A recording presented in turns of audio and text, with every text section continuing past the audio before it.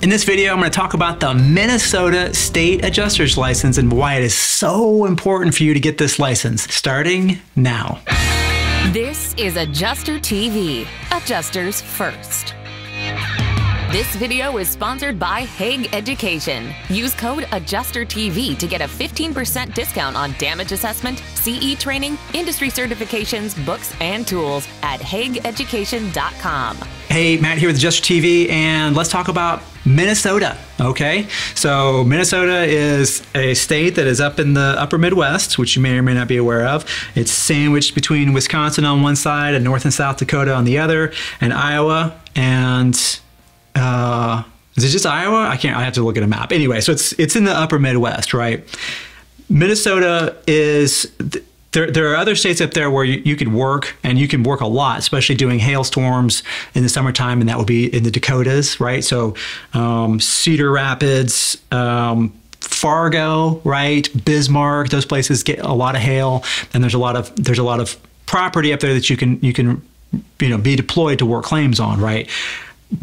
Wisconsin, neither one of those states have licenses. Wisconsin, also a state that does not have a state adjuster license. You got Milwaukee, right? You've got Madison, you've got Green Bay and Appleton, right? There's a lot of places up, La Crosse. You got a lot of places up in Wisconsin. Big state up there they get hail probably every single summer. When I was working for a company that had a lot of policies in force up there, over 15 years I was there. Almost all summer, every single summer in Wisconsin, and as well as Minnesota.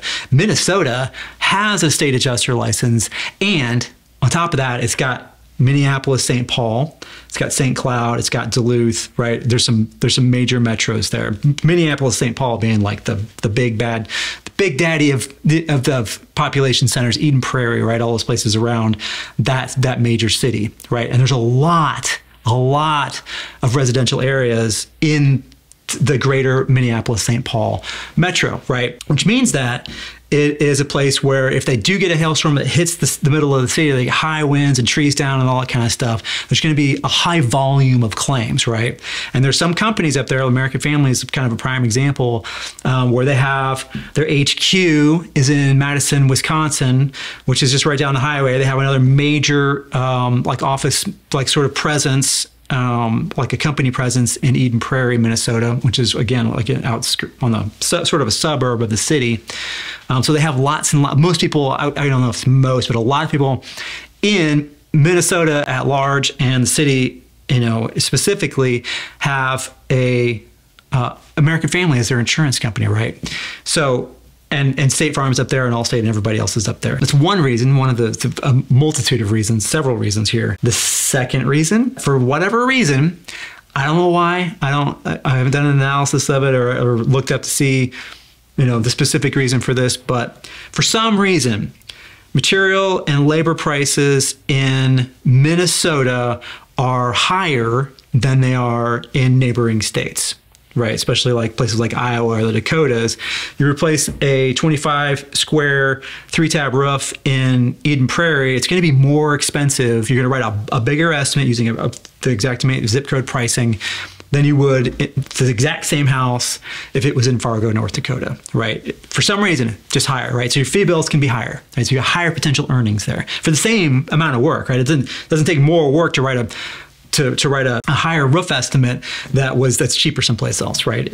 And then the third reason, this is probably the biggest reason, and that is that Minnesota is a matching state, which means that the insurance companies are required to wrap houses for unavailable materials, right? And it's common to encounter unavailable, especially things like siding, right? So you can have a claim where you've got, instead of in another state, they may have, the contrast to this is that they may have like a reasonable uniform appearance. If you have something that's just close enough and you replace one side and then the other side, as long as it's like somebody walking down the street, driving by, can look at the house and then not notice that there's a difference, right, from the street, uniform, reasonable appearance.